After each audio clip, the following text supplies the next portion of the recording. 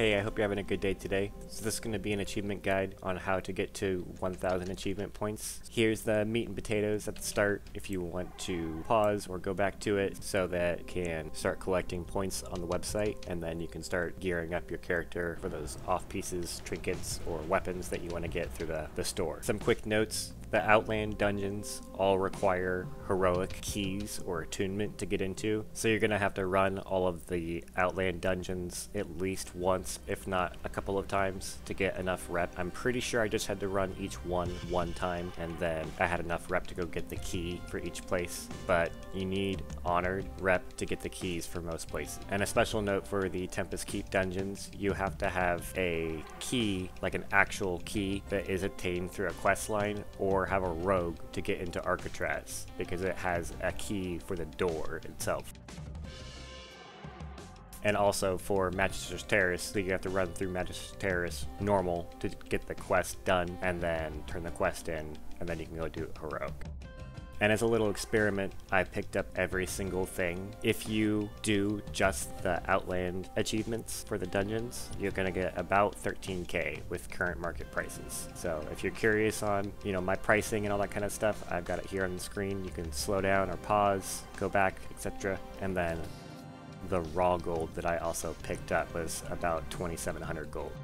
Bring an enchanter if you're going to do this. A lot of the stuff, all the BOPs, from the bosses, you make sure that you can disenchant them. You're going to make a lot more money than just selling them at vendor prices. But the gold that I got from just enchanting the DE stuff was about 5700 gold. The rest is all bags and miscellaneous things. So if you're going to do the Azeroth dungeons as well, make sure that you get a water walking potion. If you're a Death Knight or somebody with water walking, you can avoid this. Basically, I start off in Ragefire Chasm in Org, go to Black Fathom Deeps, and then you can water walk around the left side of the continent and it will save you time, or you can follow the route here. And make sure you get the flight point in Thousand Needles. It's a little bit of a pain to go up there on that balcony, but when you come back later, do Dire Maul and Maradon, you're gonna wish you had it. So then go to Dalaran and go to Undercity, and you're gonna want to start off at Shadowfang Keep and then double back and do Scarlet Monastery, then Scholomance and Strathhome, Hearth, and go to Undercity, or go to Org and take a Zeppelin to Gromgral, and you're going to go to Dead Mines, and then you're going to go to Sunken Temple. Just make your way across carefully, because there's a lines if you're Horde, and then you're going to go up kind of, my drawing here isn't perfect, but you're going to take a left, go west, and then go north to Stockades. And then when you're in Stockades, Mole Machine, and then go to Blackrock Depths, Blackrock Spire, and then go over to Uldaman, and then go to Nummergan last. And that will be all of the Azeroth dungeons. So that's basically 1000 achievement points right there. Some easy achievement points I put at the start are kill one person, duel one person, kill enemy faction and do /love or /hug, go get a haircut in Dalaran, put a tabard on for represent, get any pet for can I keep them. These are all super easy in my opinion to get, and you can mix and match, and then if you do any raids or any gearing stuff or any extra dungeons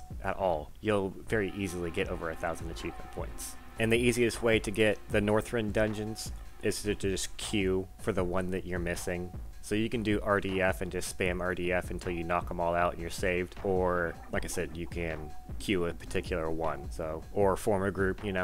I multi-boxed all of this so I could do it on my own time. You can very easily do a lot of this stuff solo, and it just takes time. I hope this helps you, and let me know if you have any suggestions on easy achievements to get, and I can make like a part 2 or something like that to this. The pets are an easy one. If there's any holidays going on, make sure you get all the holiday ones. There's a ton of cooking and fishing achievements that are super easy, but I personally hate cooking and fishing. I find those things really monotonous, so I like to just play the game, to get achievements. So this is how I do it, and if you just do these ones right here, playing the game, you'll get 1000 achievement points, and it doesn't really take that long.